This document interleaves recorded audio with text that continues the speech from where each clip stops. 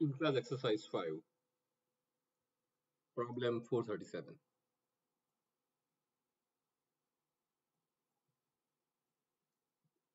Determine the resultant force and specify where it acts on the beam measured from A.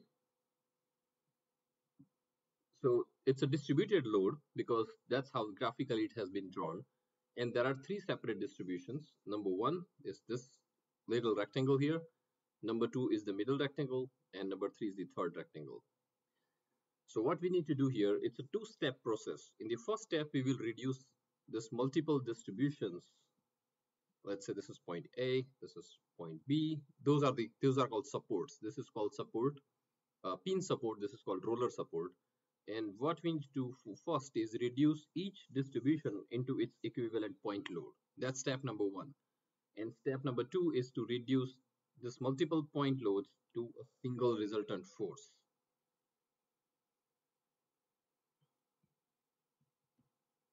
FR. Okay, so let's work on this. To convert distributed load to point load, we need to find the area under the distribution. Now, this rectangle has width 1.5 and height is 6 kilonewton meter. So 6 multiplied by 1.5 gives us the distribution equivalent point load. So this is 6 multiplied by 1.5 and that's kilonewton. For the middle distribution, it's 9 multiplied by this length of the distribution 3 kilonewton. And for the third one, it's 3 multiplied by 1.5 kilonewtons. Now the exact location of the distribution, if the distribution is rectangle, then the resultant point load passes through centroid of the rectangle, which is middle point. So this acts at distance 0.75 meters from A. This acts at distance 1.5 meters from A, middle of the rectangle. And same way, this acts at distance 0.75 meters from B, and this is also 1.5 meters. Okay, so we have calculated the exact location of this distribution, and now we need to reduce this distribution to a single point load. So let's first find out the resultant load, FR. If we assume going up is positive, then these three loads are acting down, so resultant force is minus 6 times 1.5 minus 9 times 3 minus 3 times 1.5.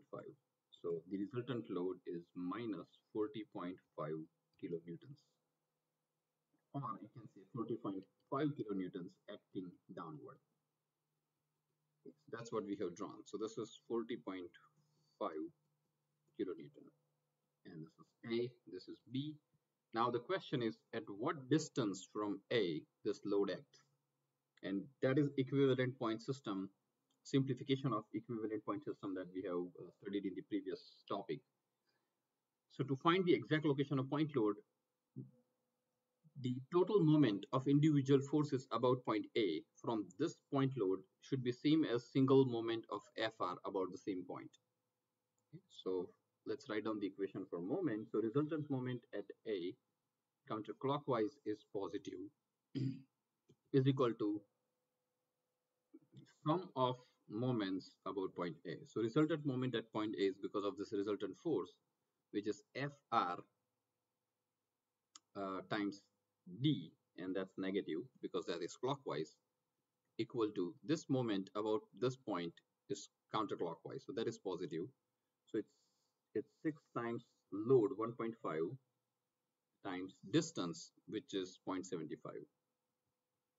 Then the moments of this two load about point A are clockwise and they are negative. So minus 9 times 3 is just the load, equivalent point load, times 1.5. And the last one is minus 3 times 1.5 times the distance is 3.75 all the way from A. We know the value of FR, which is 40.5. So substitute positive 40.5 here because for moment, we already have considered the direction based on the rotation, which is clockwise. So it's minus 40.5 times D, and then this stays as is. Okay, so this just copy that equation here. So D can be calculated as 1.25 meters. Okay.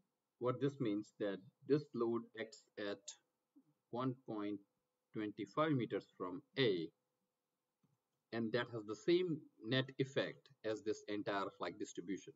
So we have reduced this distribution to point load and reduced the point load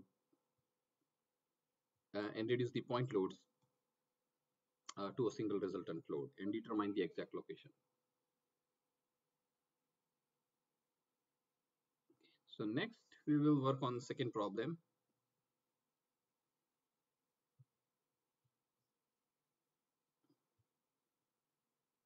Determine the resultant force and specify its location measured from A on the beam. So we have two types of distribution here. This distribution is triangular distribution, and this distribution is rectangular distribution.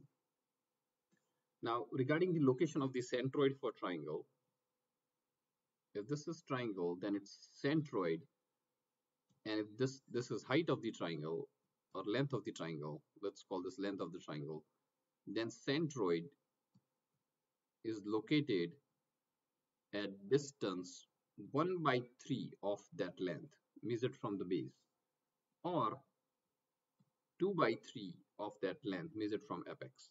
Okay, so remember this location for the centroid uh, of the triangle shape. And area of triangle is 1/2 times base times height. So if this is height as h, then area of is 1/2 times L times h. So that's what we need to apply here. The height of the distribution is 150 pound-foot, and the length is given for triangle 6 feet, and for rectangle it's 8 feet. So once again, we assume going up is positive. Find out the resultant force Fr. So Fr is 1/2 times 6 times 150. That's negative because it's acting down, because we assume going up is positive, and minus 8 times 150. So the final answer is minus 1650 pound, or we can say 1650 pound acting down. So now we always write positive and indicate the direction by arrow. So that's the resultant force. Now the question is, where does this resultant force act on the beam? So this is A, this is B. So step number 2 is, this is the force F1 because of triangular distribution, which is 1/2 times 6 times 150, and this is F2 because of rectangular distribution, which is 8 times 150. And the location of this distribution measured from A is 2/3 of 6, and the location of this point relative to this point here, which is like this line, is 4 feet.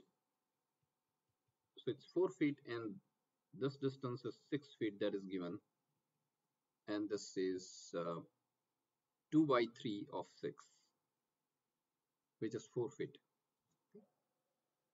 So equivalent point system is A, B, and now the resultant force, equivalent point load,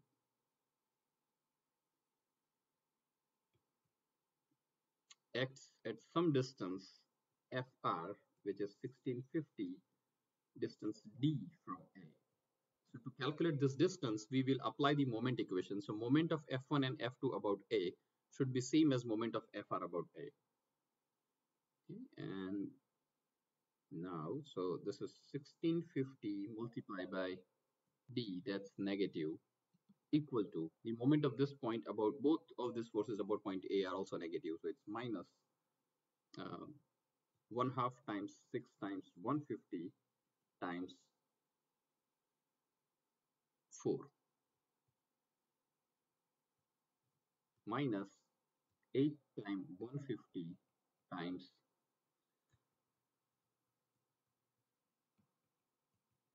distance all the way from this force to point A, which is 6 plus 4, 10. So remember that this is still the force multiplied by distance or moment. This is force multiplied by distance or moment. And D can be calculated as 8.36 feet. So we have reduced this entire distribution by a single point load, which acts at 8.36 feet from A, and its magnitude is 1650, and that has the same net effect as that of this distribution.